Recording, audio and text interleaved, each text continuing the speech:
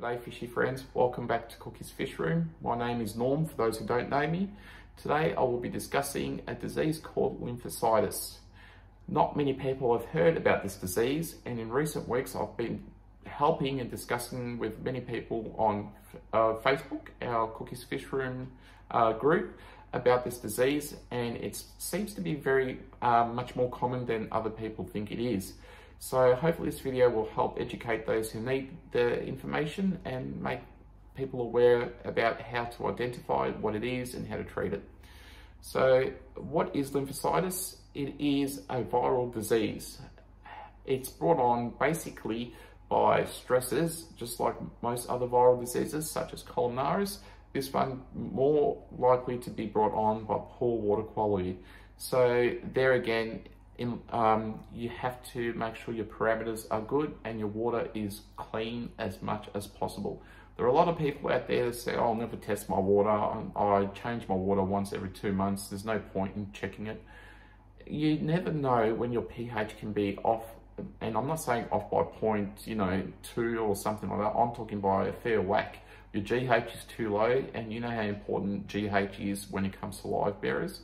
And if you don't know about it, check out the video below about, well, further down the list about GH. Any parameter is important, and that's why we do measure them.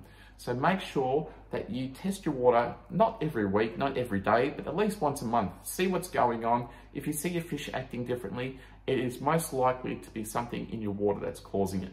So check it out as soon as possible. Now, lymphocystis look like little creamy coloured whitish pimples on a fish. It often, it look like acne, like humans get acne. It's acne on a fish basically. So we tend to sometimes mistaken this for ick or tumours. You don't necessarily have to have many of them.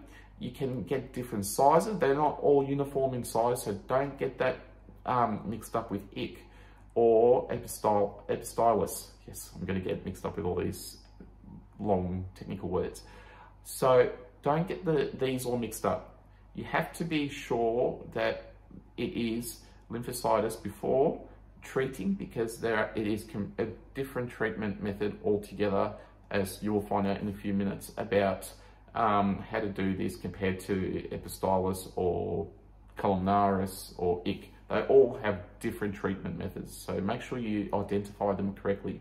And if you're stuck on identifying what you have, jump on Facebook real quick, put up a picture and tag me or one of the admin, and we'll gladly help you identify what your problem is. Get a nice bright coloured photo in there.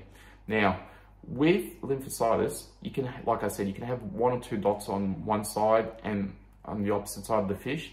They're not uniform in size. Sometimes you'll have 1 big one and 1 small one, or 5 large ones and 2 small ones. There's no minimum amount to have. You can even have 1 sometimes.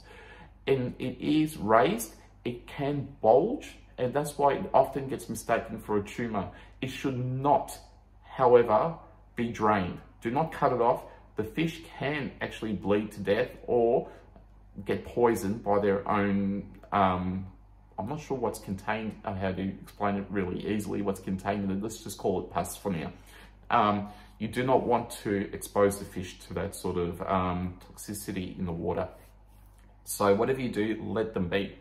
Now, the thing that the actual little lumps will not kill the fish. However, the secondary bacteria will kill the fish.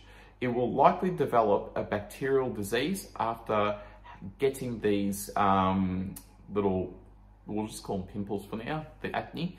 So you have to be careful about how to treat that bacterial infection afterwards. You don't want to end up with something like a gram-negative bacteria and end up with columnaris and killing the fish.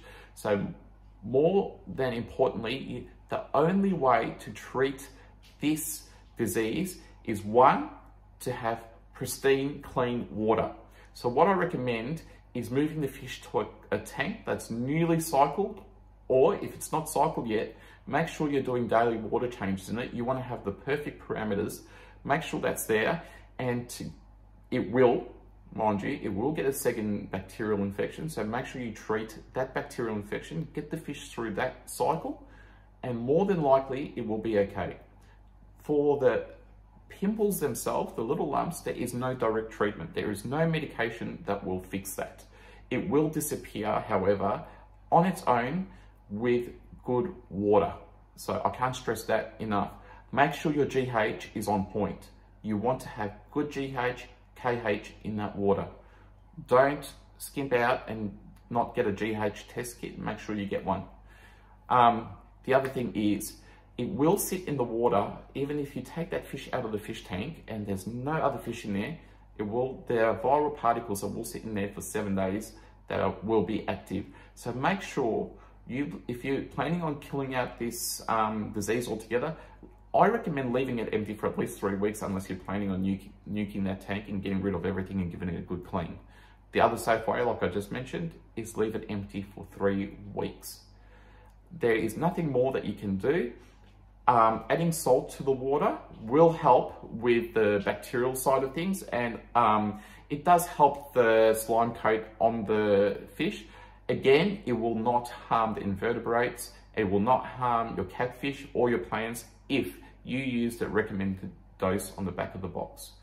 So, to sum up, it is a disease that all fish can catch. It is very, very easy to catch. Make sure you have clean hands, perfect water, good parameters, a bacterial medication, and I highly recommend either a sulfur-based medication or Maricin 2, and make sure that you leave that tank empty for 3 weeks without fish if you're planning on reusing the same tank without nuking it.